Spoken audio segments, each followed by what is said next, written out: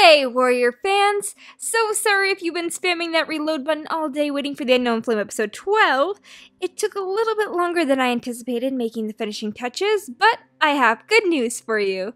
It's uploading! So it should be up shortly after this speed paint. For the last day of Raggedstar, my sister Rachel's going to be drawing his death scene. Tunnel vision. Get it? Because he was killed next to a tunnel. And he also had tunnel vision so bad that he didn't see the monster that his son was becoming. And that led to his death. I'll read this scene to you now. It's on pages 438 through 440 of Yellowfang's Secret. The cat's voice raised in a wail of unbearable anguish. Whipping around, she saw Brokenstar burst into the camp. His fur was bushed out and his eyes were wild and distraught. "Wing Clan ambushed us by the tunnel," he yelled. "Raggedstar's dead!" "What happened?" Yellowfang demanded. "They were waiting for us." The deputy's voice shook. He seemed dazed with grief and anger. "We fought.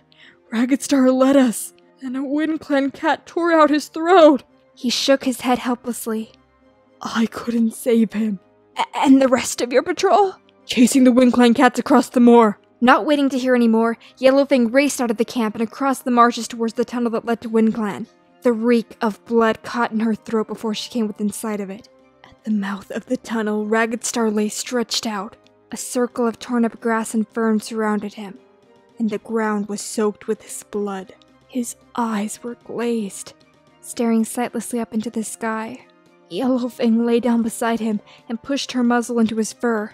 Until then, she had hoped that he hadn't lost all of his lives, or that her medicine cat skills might have been enough to revive him. Or even that Brokenstar had mistaken the clan leader's losing of a life for a true death. But now, her hope had gone. Raggedstar's wounds were so severe that they had drained all of his lives at once. He hunted with Star Clan now. "I loved you so much," she murmured. "You were all I ever wanted. We fought and hunted together. We played in the sunlight.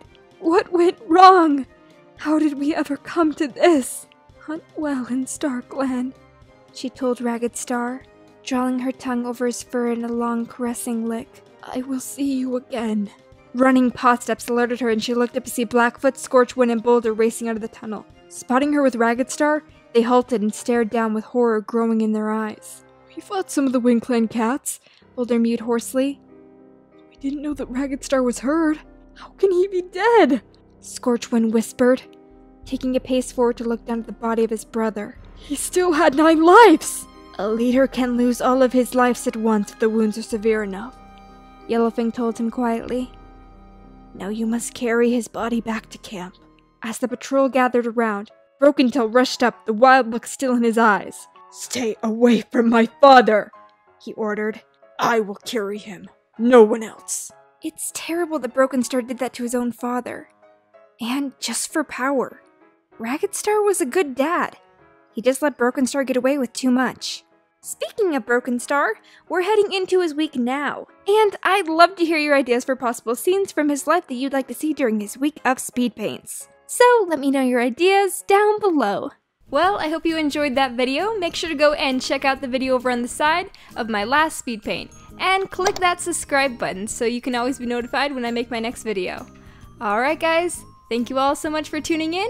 I'll see you soon with the next speed paint. Bye-bye!